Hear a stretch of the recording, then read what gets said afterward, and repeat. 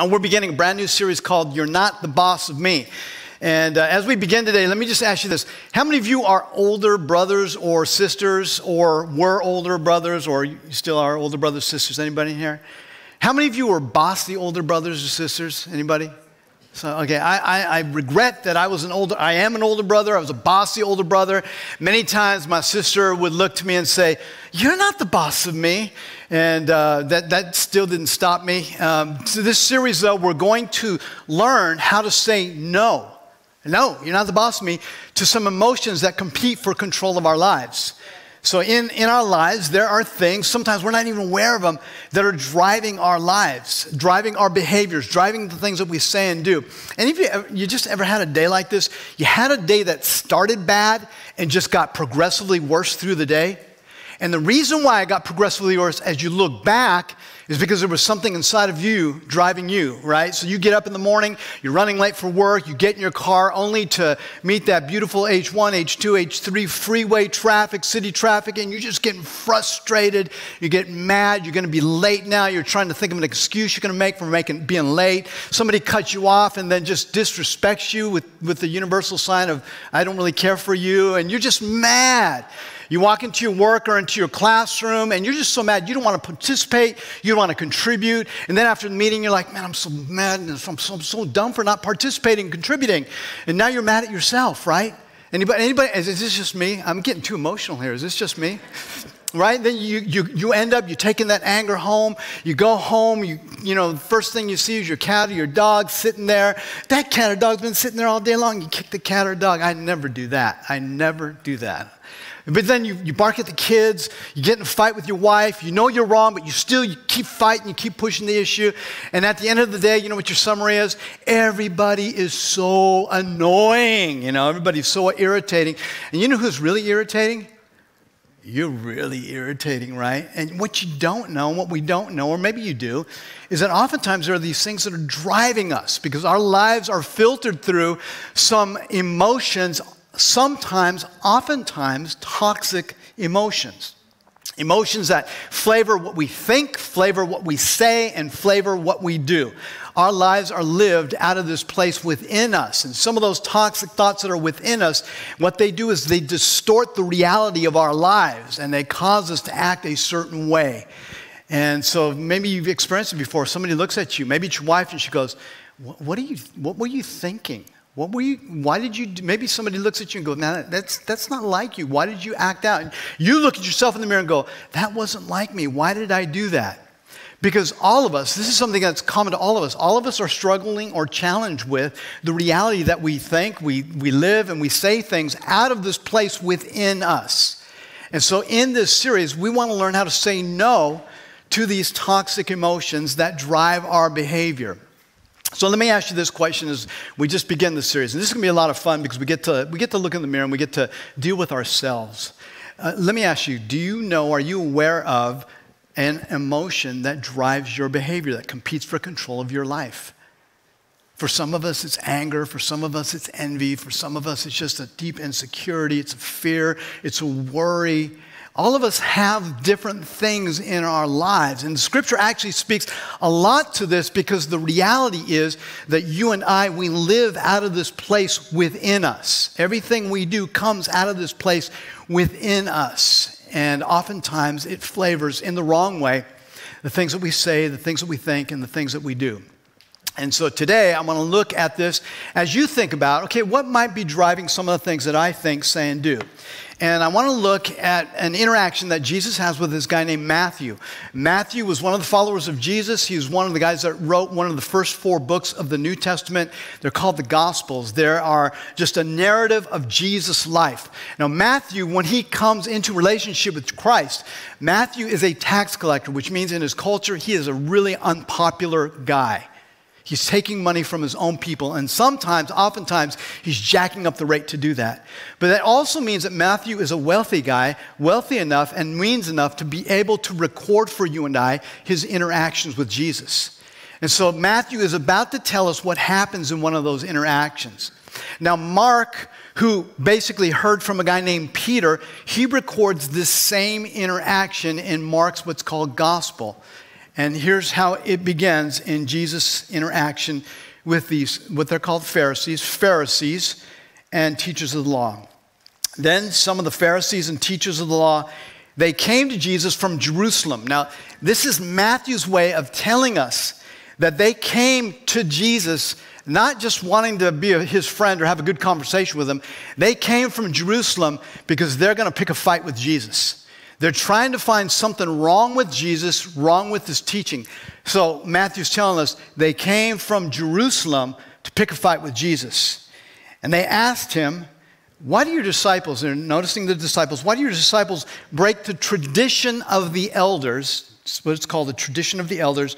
They don't wash their hands before they eat. Now, some of you moms, you're going like, yeah, they had a right to be offended, man, because what does your mom tell you? Wash your hands. After a year of COVID, we've all learned 20 seconds underneath the faucet, wash your hands. This didn't have so much to do, though, with physical cleanliness. The real issue here, and this is real important, is moral purity. Moral purity. How can somebody be pure in relationship with God? Now, the Pharisees and the teachers of the law, they had what was called an oral tradition. Oral tradition was basically their oral commentary on the actual written law that God gave Moses, the 10 Commandments and the many other commandments. They had their own interpretation of that law, which almost began to rival the commandments that God gave. It was called oral tradition. There were rules, there were boundaries, there were regulations that they imposed on the people that gave the appearance of moral purity. It made them look like they were really close to God, and they would impose this on other people. They would leverage it to control other people, their oral tradition. Now, one of these was a ritual of cleansing, and the reason why they had this ritual of cleansing was because they believed in order to have moral purity, in order to have ceremonial cleanliness, in order to stay away from breaking the dietary laws, which were really important to them, they went through this elaborate ritual of washing. In fact, there's just detailed description of how you're supposed to do this.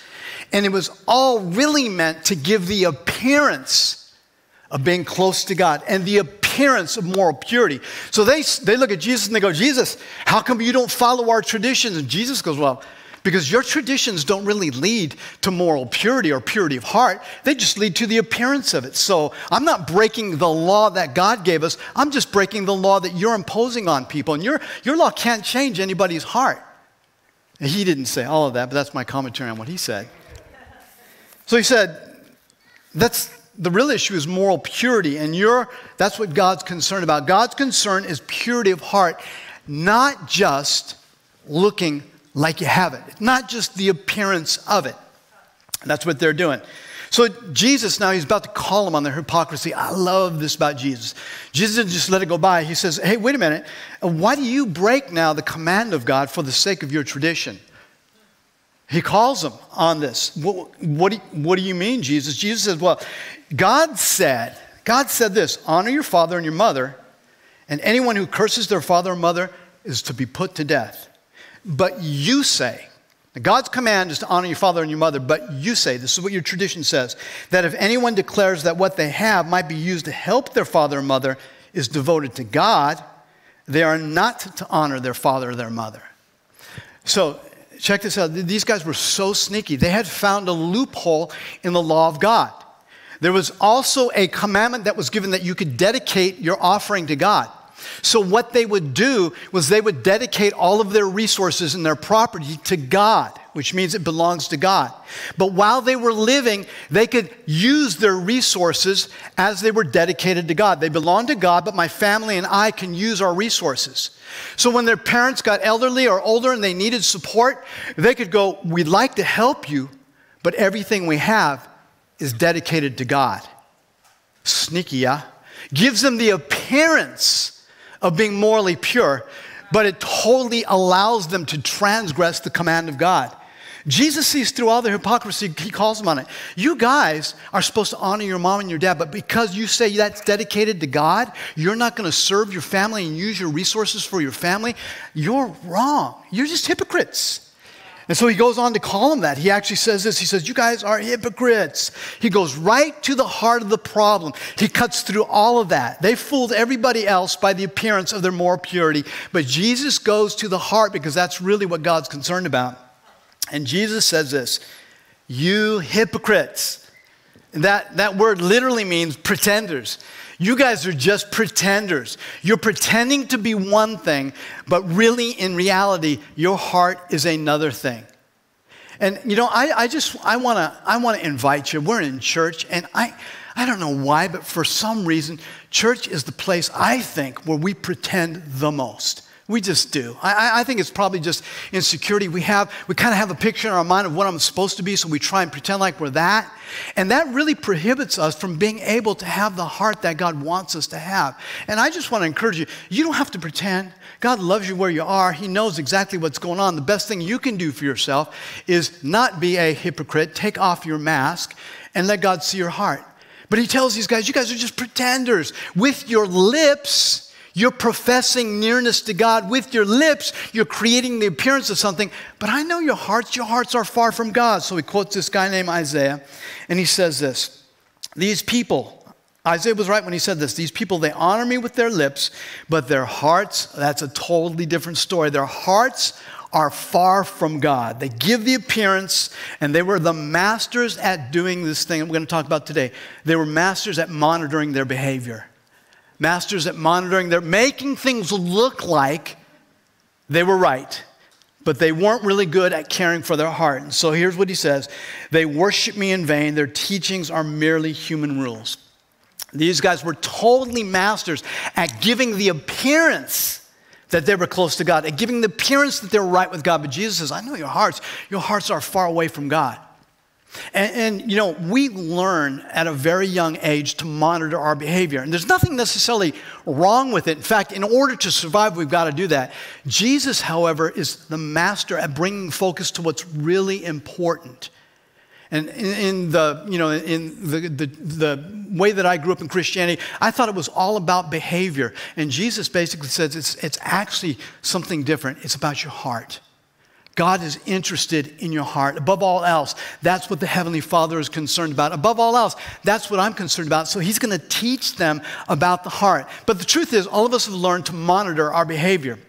Now, when I was 5 years old, and I'm not proud of this moment, but I was 5 years old, somebody taught me a really bad word. It is the king of all, the queen of all bad words. And when I was 5 years, I liked the way the word, I guess I liked the way the word sound. So I walked home shouting this word at the top of my lungs.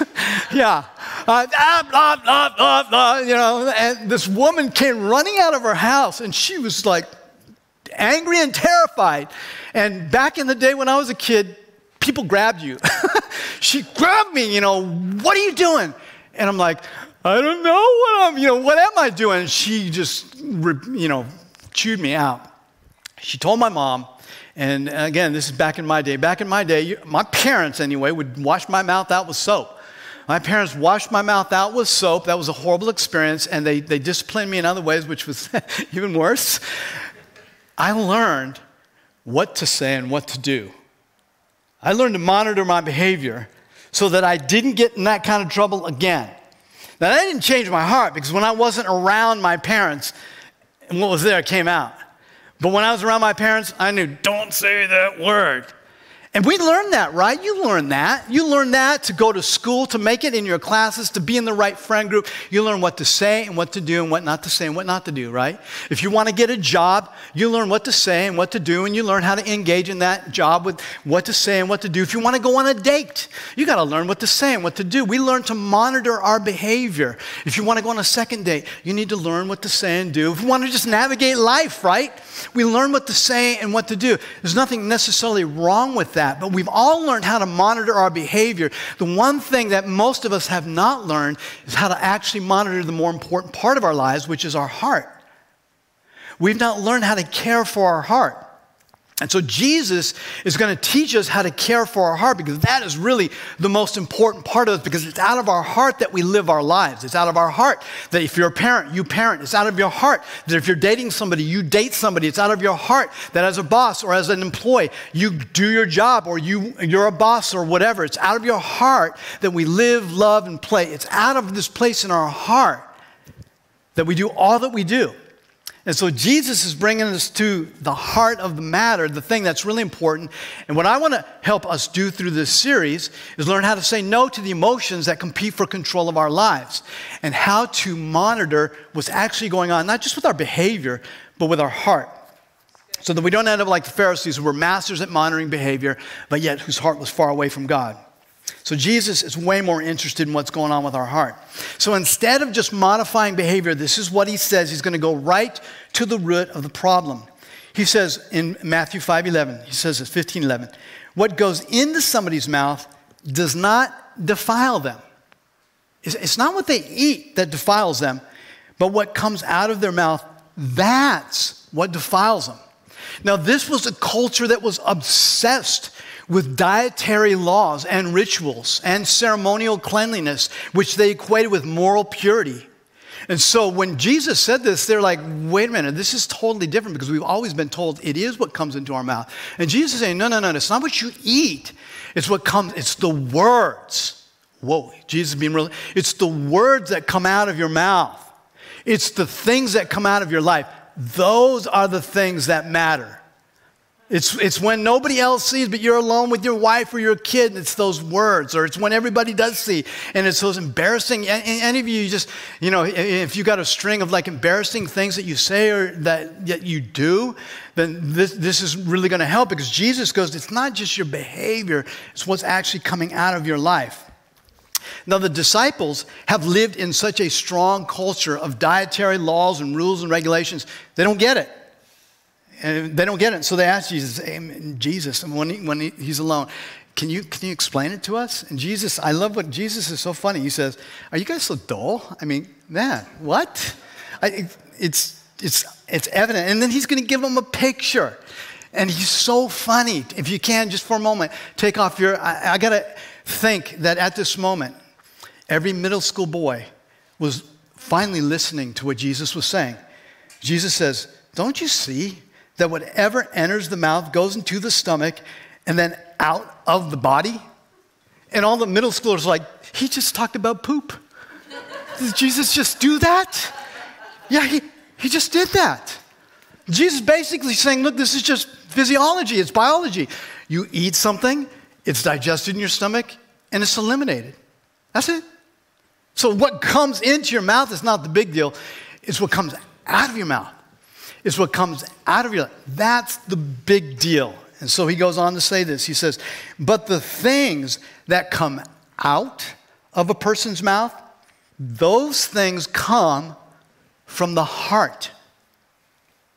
Wow. No, I just did something that was uncharacteristic. In fact, I seem to do it a lot. I just said something that was uncharacteristic. But Jesus would say, well, no. Actually, that thing that you just did or said comes from a place within you. It's your heart.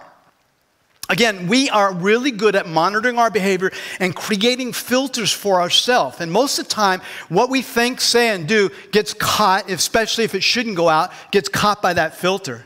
But then there's always going to be this inevitable point where something doesn't get caught by that filter and it just comes out.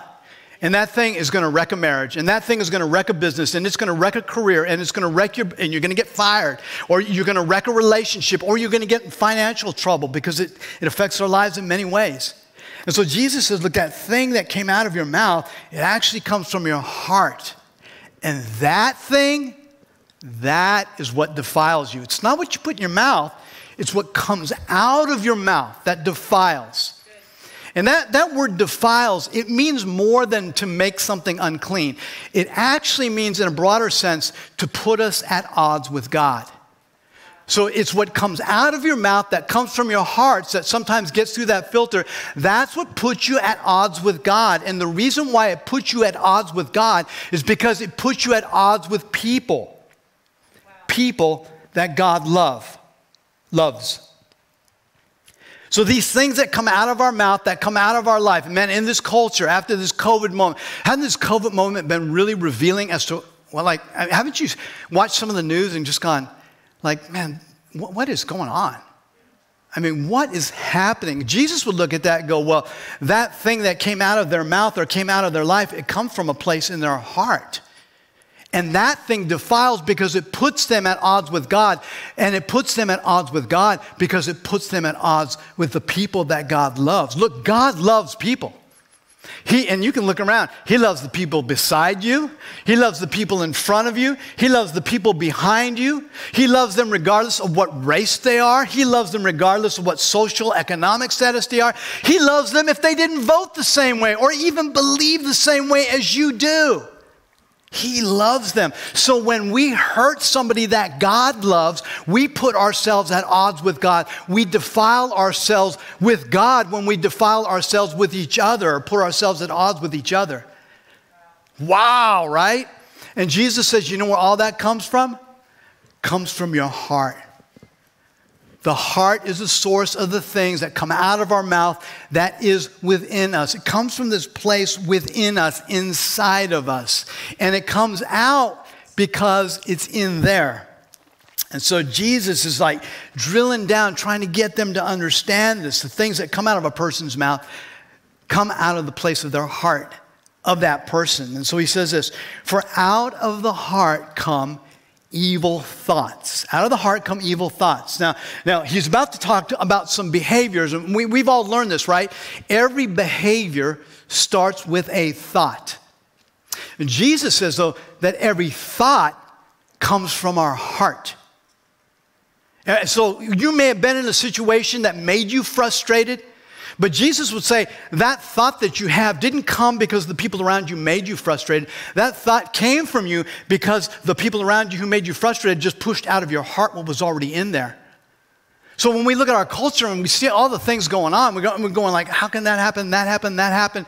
And Jesus would say, well, it's because that's what's in the heart of people. And creating more laws and better rules and regulations ain't going to change the reality of what's in the heart of people. I mean, just think about, with me, just think about some of the stuff. We've had incredible, just the surfacing of racism. That's not a new thing. That's just a buried thing. That's just a thing that we've learned to live over, and now it's surfacing up in people's hearts. You see the interaction on, Instagram, Facebook, whatever your medium, social media might be, and you're like, why are people like why is there so much vitriol with the political situation, the political process? It's because people's heart, it's not the political process that's creating it. Now, I'm not meaning to oversimplify. I know there are a lot of things that are involved in this. But it's in the heart, Jesus would say, that out of the mouth or out of our life comes our behavior and the things that we think and say. Right? So during this period of COVID, I was talking with a family researcher, and she was telling me that during this period of COVID, the actual reported incidences of child abuse and domestic abuse have gone down. But she said, according to our research, the actual incidents have actually gone up. And the only reason why it's gone down is because we've been distanced from one another. Children haven't been in school where those things would normally get noticed and get reported. So they've been isolated. And domestic abuse, people haven't been going to work. So the places where they would normally get reported, they haven't been able to do that. So even though they're reported less, they're actually going up. And so where do those things come from? It comes from, Jesus would say, an evil heart. Those evil thoughts come from an evil heart. We want to go, no, my heart's okay. Since the beginning of the year, there have been 225 mass shootings in the United States. Does that number just blow you away? Do you ever watch the news and just go, how does that happen? In May alone, there were 69 mass shootings. And I just go like, where does that come from? It comes from, Jesus would say, evil thoughts, which don't start and originate in our brain. Jesus would say it starts and originates in our heart. So just making better laws will help to a degree, but it will not contain the evil that's in our hearts. Somehow, our hearts will find a way to live out and affect our relationships and affect the people around us. And so I love what Jesus does. He's given us reality. He's going, this is just the way that it is. So I want to help you. It's not the things that you put into your mouth that defile. It's the things that come out of your mouth. And those things that come out of your mouth come out of this place inside you, your heart. And so he says this, he describes, he details, he says, for out of the heart come evil thoughts, which leads to murder and adultery and sexual immorality, theft, false testimony or lying, slander, just talking smack about somebody.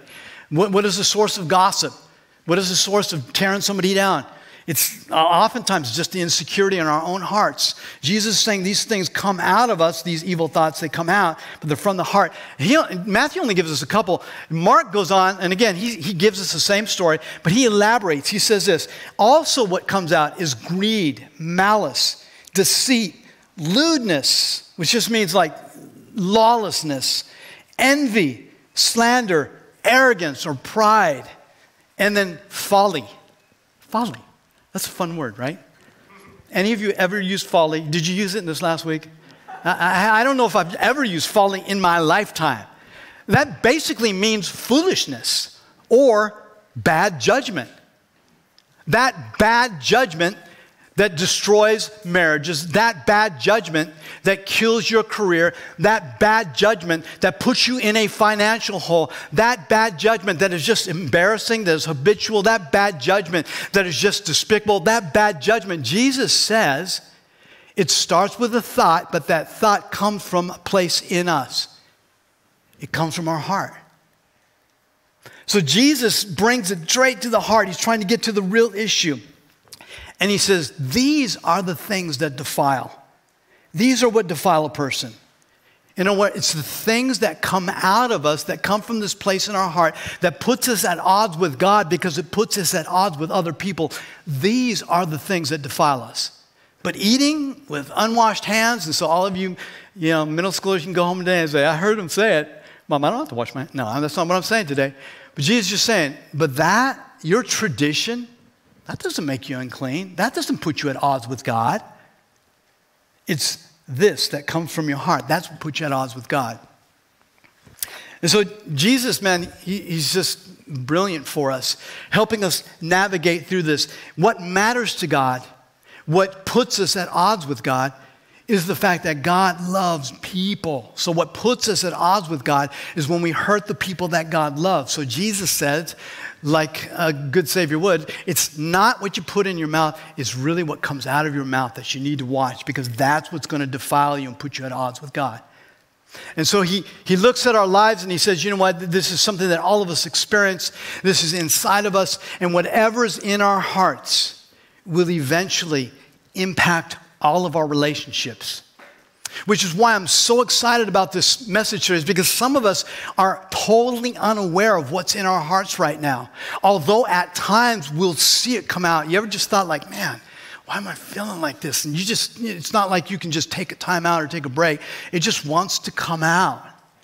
And Jesus is going to help us figure out what to do with those things that just want to come out. Because whatever's in our hearts, it will eventually end up into all of our relationships. Because that's the thing that we take in to all of our relationships. It is our heart. And so in this series, we're going to learn to say, you're not the boss of me. You're not the boss of me. Isn't that good? So here's what I want to do. I think this will be helpful. I want you to say that with me. And we're going to say it twice. First time is like warm up, because you know how first times go, right? So can you just say with me, on the count of 3, 1, 2, 3, you're not the boss of me. Ready? 1, 2, 3. You're not the boss of me. Good. Okay, so this time, say it with a little bit of sass, okay? Like you're telling somebody, you're not. Ready? 1, 2, 3. You're not the boss of me. Anger, you're not the boss of me. Envy, you're not the boss of me. Guilt, you're not the boss of me. Insecurity, you're not the boss of me. Fear, worry, jealousy, you're not the boss of me. Greed, you're not the boss of me. You're not the boss of me. And this could be fun. Man, I've been like waiting for a moment to tell somebody, you're not the boss of me. This is it. We get to tell these things that compete for the control of our lives, you are not the boss of me. Now look, wouldn't this have been helpful when you were in middle school? Or in high school, when insecurity and fear and worry and envy and jealousy was causing you to be suspicious and do all those things. Wouldn't it have been helpful to know that you did not have to be bossed around by those things? Man, it sure would have. Wouldn't your upbringing maybe have been different if your dad had known that anger didn't have to be the boss of him? That guilt didn't have to be the boss of him. How about your mom? If she didn't have to worry about envy being the boss of her, or even anger or guilt or any of the other things. How about our kids? Wouldn't it be great if we could teach our kids that these things don't have to boss them? We can. We can. When I heard this from Pastor Andy Stanley, he asked his kids this question. We used to implement this with our kids when they were little. He'd ask them, is everything okay? Not in your behavior, but in your heart. Is everything okay in your heart? Is there anybody that you're mad at? Is there anybody that you need to forgive? Is there anybody that you're having private conversations in your mind about? Is there anybody that has successfully or have had a failure recently and you've celebrated their failure because you're envious of them? Is everything okay in your heart? I think this is a really good question. We're going to ask that question to ourselves through this series. Is everything okay in our heart? Because out of our heart is where we live our life. Is everything okay in our heart? What if our culture would just pause before they sent that email, before they made that post, before they criticized or trolled somebody? What if they just thought long enough to go, wait a minute, what's driving this? Is everything okay in my heart? Or is it just anger? Is it just I'm not getting my way and I want my way? Is it just I'm envious, I'm jealous of them and I'm just acting out? Is everything okay in our heart? Such a good question, right? Because here's the reality, is that somewhere somebody is experiencing what is coming out of your heart. And it's the people that you love who are experiencing. And you're experiencing what's coming out of other people's hearts. But you can't do anything about that. But you can do something about you. You can look in the mirror, and some of us, we just need to take a long look in the mirror. And look, this is all of us, right? We need to take a long look in the mirror and see what's coming out of our lives. And not so that we can build a better filter or learn to modify so that nobody sees that, so that we can let God come and do what only God can do, which is transform our hearts. He's the only one who can transform our hearts. We can learn to build better filters and we can learn to behave better, but only God can reach down to the place where everything comes out of and change that place in you and I.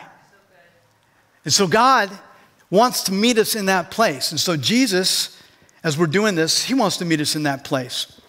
As we say, you're not the boss of me. And if you're a follower of Christ, here's what we already know, right? We already do have a boss of us. A better boss than anger, a better boss than envy, a better boss than fear and insecurity, a better boss than jealousy. We have a boss, Jesus. And here's what Jesus says. Jesus says in Matthew chapter 11, verse 28. I love this. Jesus says to us, our boss says to us, come to me. Come to me. He doesn't say, man, I want you to work harder, spend more energy, building a better filter, learn to monitor your behavior. He says, no. Come to me, all you who are weary and burdened. And they were weary and burdened because they were trying to do the law of God, the traditions of the elders. They were trying to implement all these things to give the appearance or to make it look like or to be in relationship with God. And Jesus says, no, just come to me and I will give you rest. Woo! I will give you rest.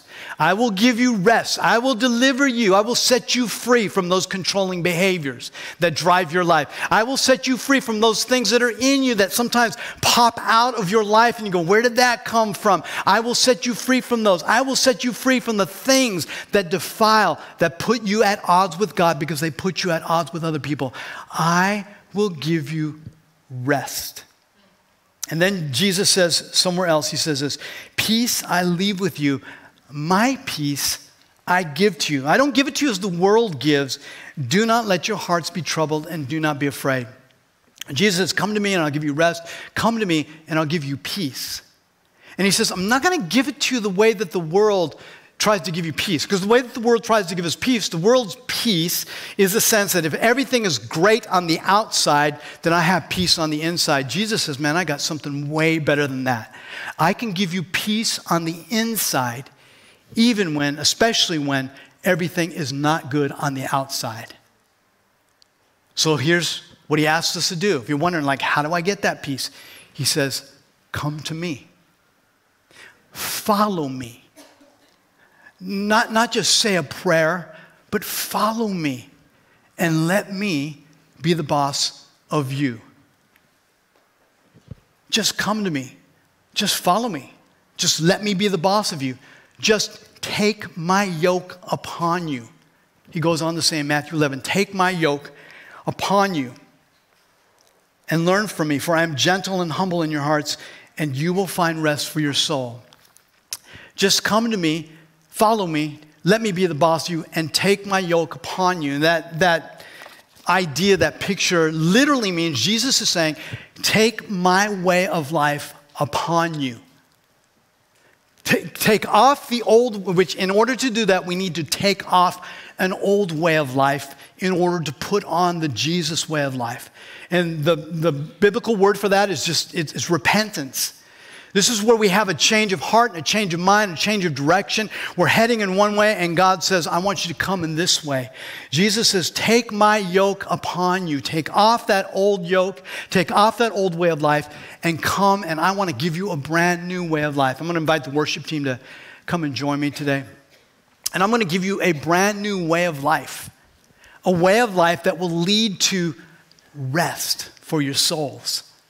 A way of life that will lead to peace in your heart. Not just because everything's good out here, but because everything's good in here. Take my yoke upon you, and you will find rest for your souls. And so Jesus goes straight to the heart of the matter, because we live out of our hearts. And he tells them, look, it's not what you put in you, it's what comes out of your life.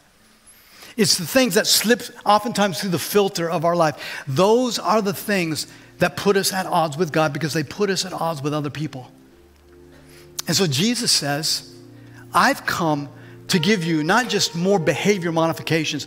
I've come to actually give you a solution to your heart problem. And this is why Jesus came for you and I. He lived a perfect life in our place, the life that we should have lived. And then he died on a cross to deal with the poison that tries to infect our hearts, to deal with the things that try and influence our hearts. Jesus died on a cross to pay the price for those things, to give us the ultimate solution. Not just better behavior or better filter, but a transformed heart. Only God can transform our hearts. Isn't that awesome? Especially for some of you going, man, I thought that being a Christian was like behaving and following rules, because that's what I thought. I thought that being a Christian was being a good person. And I learned how to play the game of being a good person. That didn't change my heart, though. I thought that being a Christian was following certain behaviors. And if you've been doing that and you're like, I'm weary and I'm tired, I got great news for you. Being a Christian is about having a transformed heart. And there's only one who can give you a transformed heart, and it's Jesus, because there's only one who paid the price for your sinful, evil heart, and that's Jesus. And when he rose from the dead, that was our assurance that we can trust him to give us a brand new heart.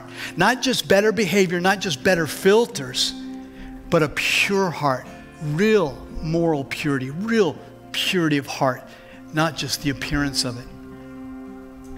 And so he says, come to me. Follow me. Let me be the boss of your life. Take my way of life upon you. And you'll find rest and you'll find peace. Let's pray together. Father, we are so grateful, God. Lord, you're the one who engineered our lives, and you've engineered our hearts. In fact, as one of the early fathers of the church said, Lord, you created us and you created our hearts to find their rest in you. And until we do, our hearts are just restless. So Lord, we thank you that we can come to you. We can follow you. Lord, we can let you be the boss of our lives and take your way of life upon us. And God, your way of life will literally transform our hearts and our lives. So as we just continue in this moment of prayer, let me just ask you, is everything okay in your heart? Is everything okay in your heart? Is there somebody that you're mad at? Have you been having some conversations, invisible conversation with them in your head? Is there somebody maybe in this last week you celebrated their failure? Is there somebody maybe that you need to forgive? Do you just have some reoccurring embarrassing behaviors that keep coming out? Is everything okay in your heart? Hey, thank you for watching the Grace Honolulu YouTube channel. Hit that like button, and if you haven't already, please subscribe. You'll receive weekly content like sermons and worship music. Great stuff. Also, you can follow us on social media, and if you'd like to give, go to gracehonolulu.org. Have a great week. Look forward to seeing you next week right here online. God bless you.